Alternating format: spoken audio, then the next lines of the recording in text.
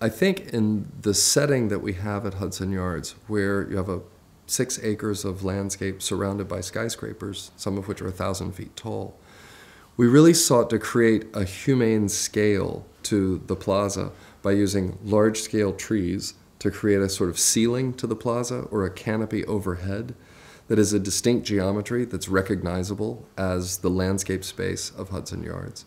We're looking for an immersion of plants and space making with plants, whereas the ground plane remains a mineral surface.